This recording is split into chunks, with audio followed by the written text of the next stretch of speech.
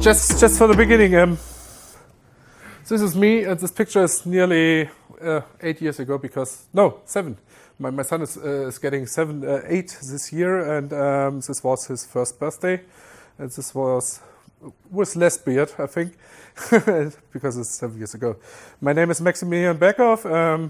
My Twitter handle, or my handle all over the world, is Electric Max. It comes a little bit from my music favor, and you see GitHub is the same. When I'm not doing those stuff, I'm working for some Symfony components, and I'm creating. I'm a maintainer for a Symfony library to create CMS applications, or to build CMS applications from blocks, and it's called Symfony CMF. My email address, if you've got more questions or questions that are longer than 180, no, we are 280 signs. And there you can see I'm working for Mayflower. It's a company with 3 bases in Germany. I work in Würzburg. We also are located here in Berlin and in Munich. So, let's start a little bit. I promised I would create a chatbot in PHP. I know that there are chatbots in PHP, but before starting with it, we should mention the question, why doing it in PHP? Because PHP is really limited in lots of situations. We running it asynchronously isn't that easy, but it's a PHP conference, and I work with PHP for more than for nearly 20 years now, I think. So this beard is older than you think. And yeah, and why not trying it in a tool we have in front of us every day. I need some water in between to yeah. So, when having a look at Google, and it was my first approach after getting this talk accepted, I have found a lot of chatbots in PHP. There are lots of examples which are going through different APIs, which are connected to Facebook, which are connected to all kind of chat systems. But what single one was missing? One with a separate, or with a single NLU or NLP integration, and this was the reason I proposed this talk. And because, as I said before, I created one in PHP for some experiments, but it works, or it worked. So I hope it will work later also. And yeah, but one of these examples, which I found really interesting, was the botman from it's Laravel. It's written in Laravel, and as a Symfony guy, I'm not very familiar with Laravel, but I set it up. It works, and we can have a look at it because it brings up the basic features we're needing. So it brings up some kind of middleware architecture to start a conversation, to hear on messages or something else. So we can have a look at it. And the installation is quite easy because you only have to install some paths, and the rest is done by Composer. And you get something like, oh, where's my code? My code is here. So. No, I don't want to share the code. I want to share the I want to share the result. As a result, you get a simple. This is just a demonstration. It's an input field, and there I can type in some things like hi, and I get an answer. This answer isn't really intelligent. It's just based on code, just a comparison on strings. So this is the reason I want to. Where's my code? There's the code. I would wish to have some kind of mirrored screen. Do I see here the same like I have there? Oh, it's cool. It's just a little bit small, but it will work. So, this is the right code.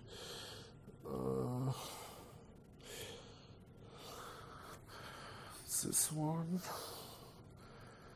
This one. Can we switch off the lights? Oh yeah, that would be cool. Because, or I go into white mode because my IDE is white. So this isn't really. I can switch and give it you back to presentation mode. No, I think we have to switch off the lights because I can't do it at the moment.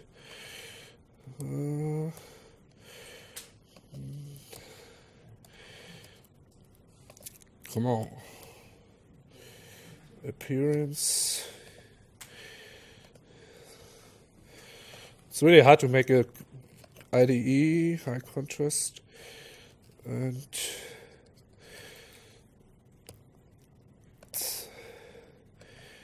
oh, this is what I wanted.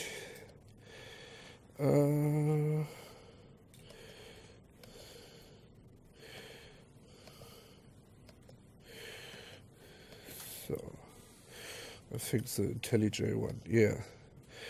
This one should work, except the console, and you see it here, and I hopefully see it there. And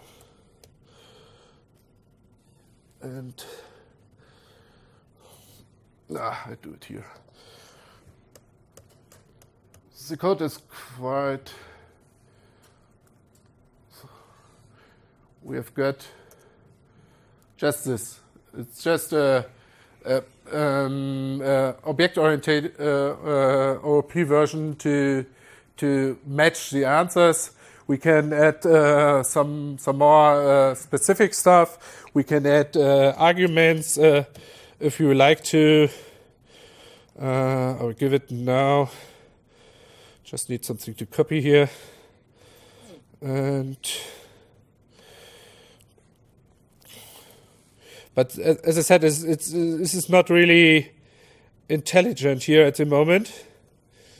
And so even this one here, if I paste something like this one, I can get arguments inside of it, or if I'd like to do, we'll paste both.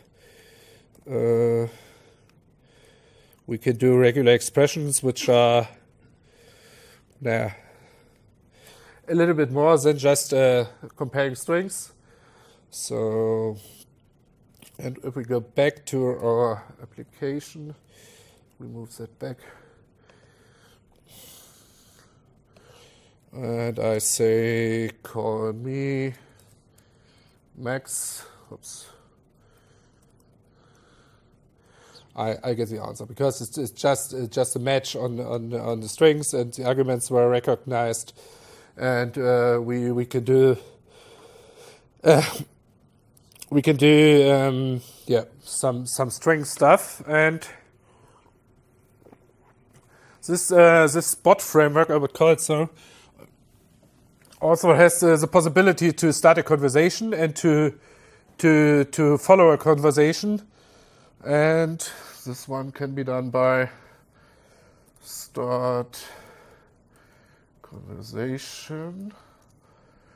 And it can be very complicated because the last joke I tried wasn't really, it was too dirty, I think. Oh, check no is okay. So it's a kind of a conversation. You prepare buttons. Most of the chat systems you are connected to will do their own representation from it, and yeah. Oh, It's getting dark. So I hope we get some light because oh, it's good that I see it here. I just looking for my. So what I'm needing here is basically a topic for tomorrow, but the talks are orientated in the wrong direction because I want to explain a little bit about what NLU is, because this is a point where we try to get some intelligence into the recognition, because at the moment it's just string comparisons or just stupid checks here. So while my image are loading here, and I hope it will work later, we will go into some basics from the talk to tomorrow, so you don't have to wake up this early, because having it not isn't that cool.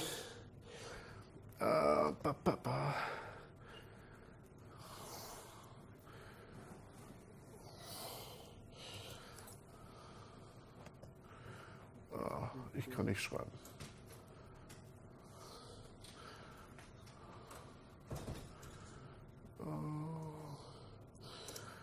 So, Chatbot.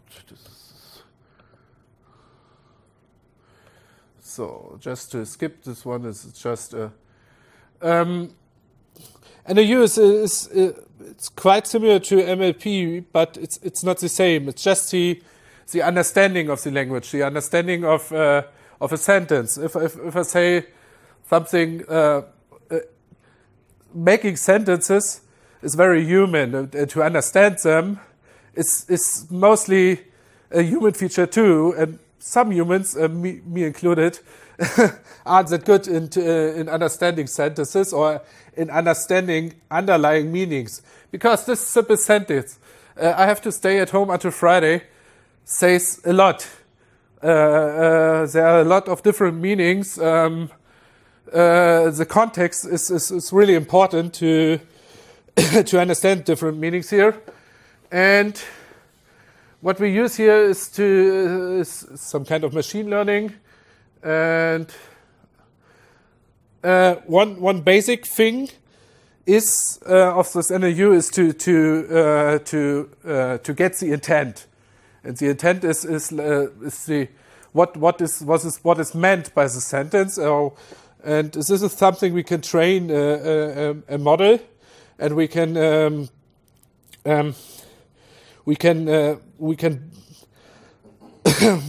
yeah. So another thing is a kind of an entity, because I've had this sentence here. If I try to train a bot which makes illness reports.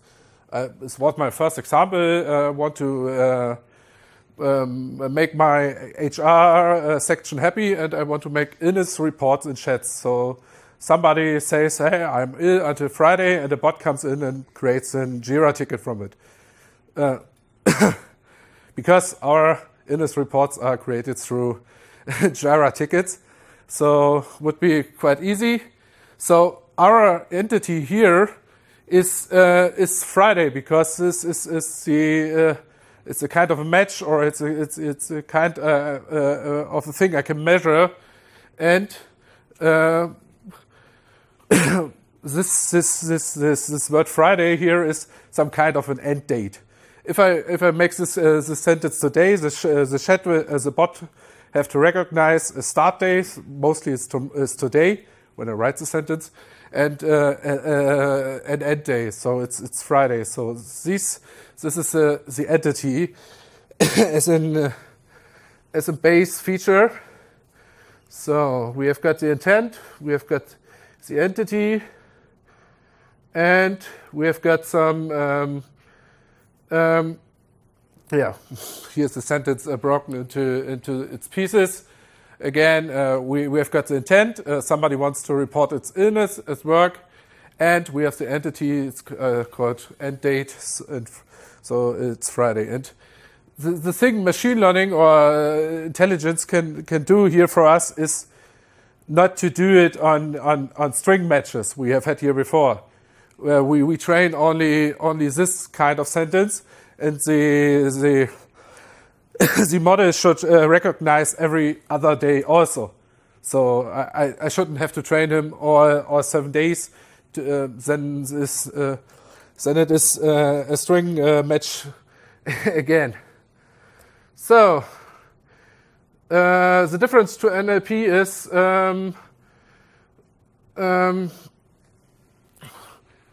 it's a subset of NLU is just a subset, and just does the recognition of the intent and of the entity. The natural language processing included more like you can make dialogue flows and something more. So let's here. Use cases. The chatbot we try to implement here at the moment. Interface for machines. Intent analysis. What I meant with intent analysis is when somebody maybe does a product review or does gives some note about a product, it would be quite cool to recognize which maybe it was a bad notice about the product. And it would be quite cool to recognize what would be the right one for him, to give him some recommendations what to buy next time. And this would be a nice feature to do for recognizing the intent. Doesn't matter here. Yeah, it's just it's the same here. We can bind our chatbot into the common interfaces. We can bind it to integrations for Alexa, for Siri, for Google, and to let them do our work and the things I try to load here. But I've got a little problem with data privacy here, because if especially my example with the HR section is really tightly coupled to private data, and I wouldn't put this data into some Google API to interact, or just to give them the data. So this is the reason why I started doing it myself. And here is the for that I'm using RASA. RASA is a free Python tool which really runs really good with NLU. So I've got a complete framework to train models, to pass models, to even have a kind of an online training to make it interactive, to make the training interactive. It's just a Docker container at the moment for me, or it's some kind of code you can extract or you can append to, and it's free. It's on your own machine. I currently install it as as a simple Docker container. You just need the performance to train your models. But for most use cases, if you have got an enclosed or a model that isn't that big, it's good enough. You shouldn't have to talk to Google or something else. You can do it on your own. I think we have some examples here. This is just the installation, and yeah, it's written in Python, and Python isn't the topic of the conference.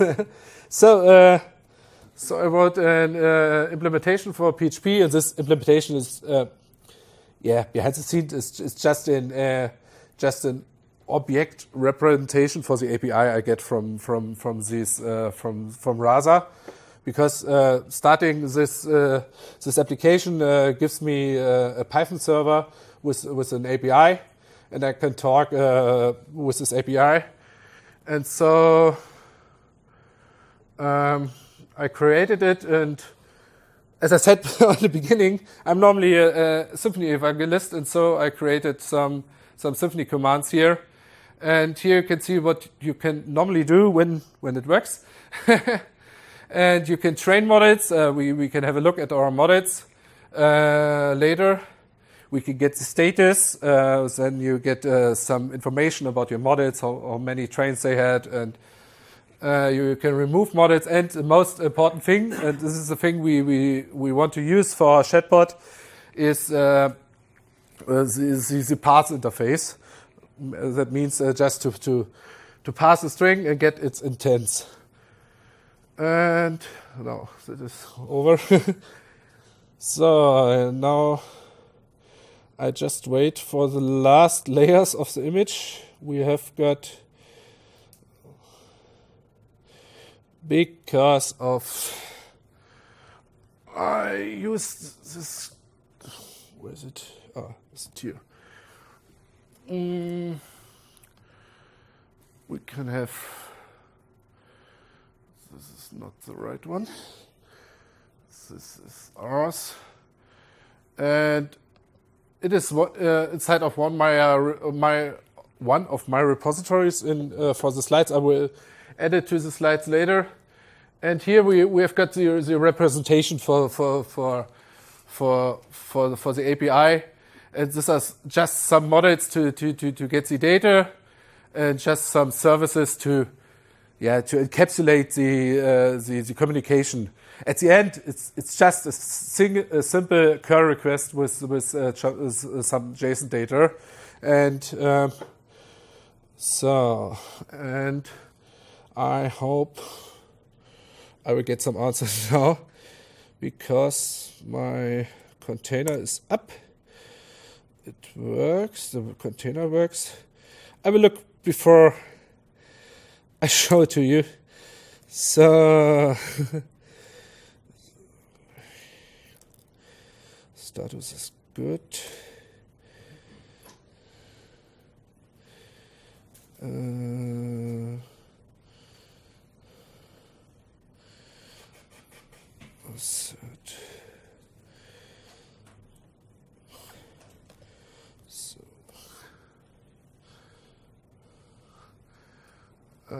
Where's it gone? Here you can see some things are working at the moment, but the major part isn't really working because I don't get the training data in. And what you can see here is the same picture as before. This are the endpoints. What is working is the status endpoint to get, oh, I've got a model inside. Now we can try it. Where does it come from? So just I have had an error before, but the error is just output afterwards. As you can see here, we have got one model trained here. This is this one. This is the model we try to ask a question, and this question we try to implement then in our chatbot. So I just need to know what text is set and project is set. Project is illness, and my text is Friday. Yeah.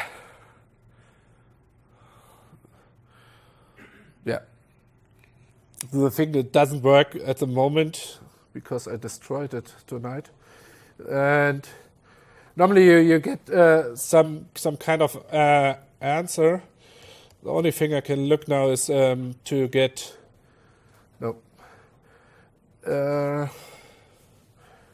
construct must be of type string.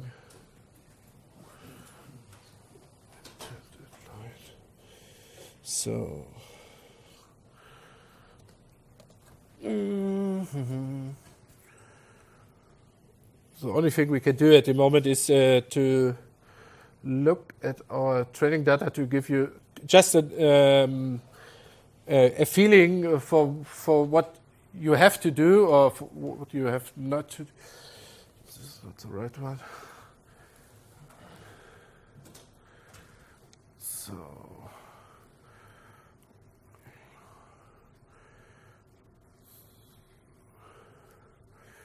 here is the data for the illness report. This is the thing you can you put into. There are different formats to feed your model or to train your model, and the sentences are quite like templates. And in those templates, you say what is the entity, what do you want, how do you want to call it. Here is called last day, and one of this example is Friday, and it's the same for the first day. And you can give him some enumeration or some collection of possible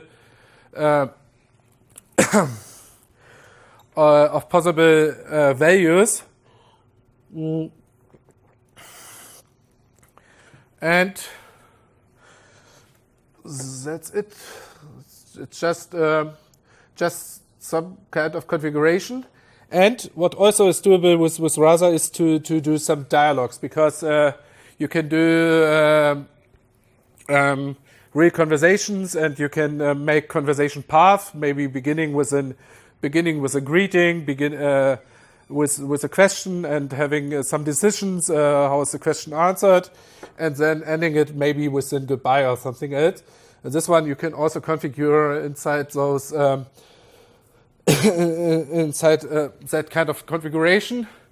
And what is also included is some kind of transformation for the data, because this is a thing I won't do on my own, because when I see there are a lot of representations, especially for time or for dates in a conversation. So there are some kind of models or some kind of things I add here. I would add there. Is it here? No. I have it here? No. Here. These are some little helpers which transform my entities into values I can work with. To having Friday as a real Unicode date string at the end in my entity property is quite useful, because I don't do it, or I don't have to do it on my own.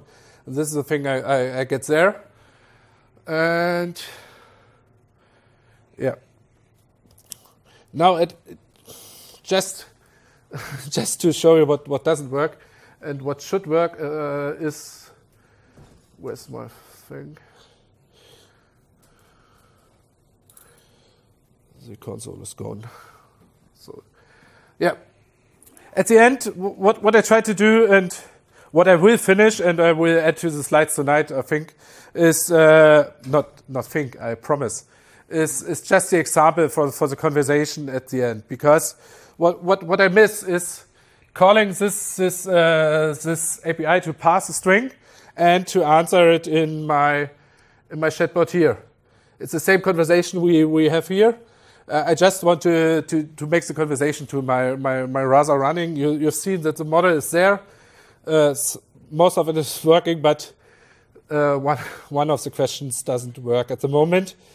So I will add it tonight into the slides so you can see the examples working, and I will push the examples then also to a GitHub repository, so you can try it on your own. The major thing is writing a chatbot is you can do it on your own, and you should do it on your own. You shouldn't work with services like Google, especially when you have got data issues or data privacy issues. You can write really, really easy chatbots just by some string comparisons or by some regexes. I think most customers won't really recognize this.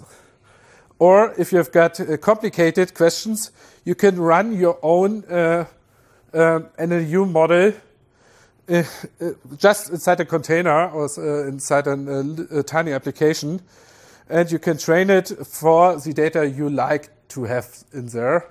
And it's quite easy. You've seen the data it's just a small model at the moment, but it really works to train it for such a conversation, for such an intent, for such small things. And for those small things, you don't have to interact with data eating services in the internet.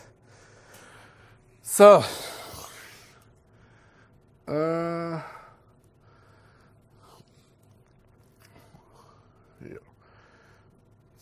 This.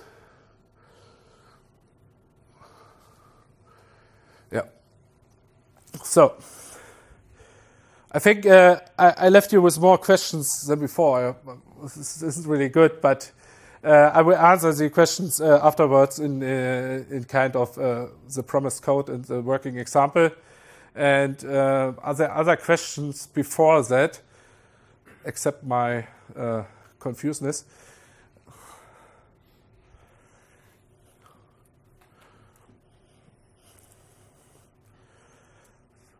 Just one hide. If you want to get up early morning, tomorrow morning, just to see these slides, you shouldn't have to, because most of them I explained it at the moment, just now, because tomorrow I will only go into explaining what NLU is and that conversation without a chatbot.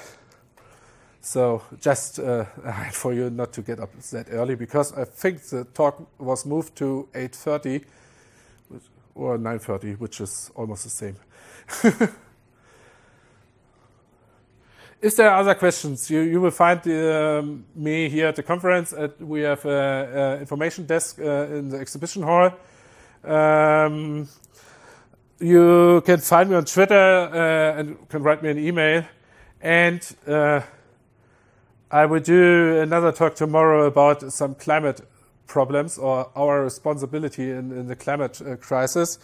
This is one of the reasons why I'm that confused, not really good prepared, because this is next to my job, the main thing I'm currently doing. I'm currently working for the climate movement to support the Fridays for Future and other organizations around it. So tomorrow, this talk tomorrow is prepared better, and it will be reviewed by some scientists today. So I hope we'll see you tomorrow and don't shock you that much today. And sorry that the example doesn't work at the moment. It will. Thank you.